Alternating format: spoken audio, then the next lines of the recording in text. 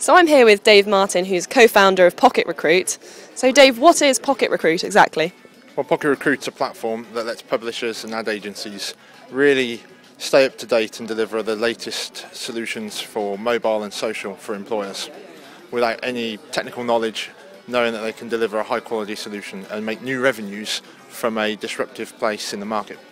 So how exactly has recruitment changed in the past few years? Well, the advent of social media has really completely revolutionised how large employers and some small employers are attracting talent, how they're communicating.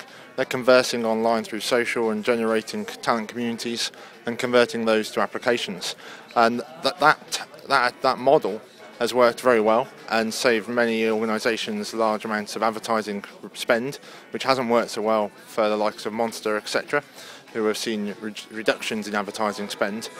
But moving forwards, that model isn't going to sustain unless they're able to support mobile and convert talent who are in social networks on mobile devices to become candidates through a seamless mobile experience. You also mentioned a few threats in the industry in your talk. What are the main threats, in your opinion? Well, if you speak with job boards, the main threat is LinkedIn, and I don't believe that's the main threat. In fact, I think LinkedIn is probably moving forwards over the next 5 to 10 years going to be a larger threat to the general news publisher rather than the pure job board. The main threat is behaviour of online users has changed, and it's now completely bound around social media and far more mature and established online behaviours than job boards were based on and founded upon maybe 5 years ago. And how is your company responding to those threats?